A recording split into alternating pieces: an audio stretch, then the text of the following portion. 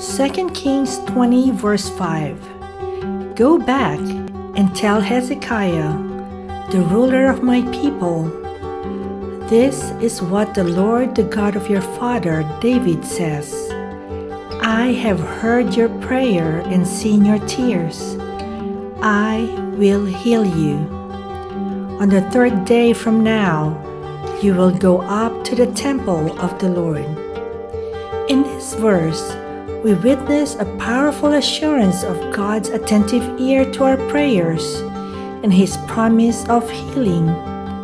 Sometimes our prayers may be accompanied by tears and our hearts may feel heavy, but 2 Kings 20 verse 5 assures us that God hears our prayers, sees our tears, and responds with healing.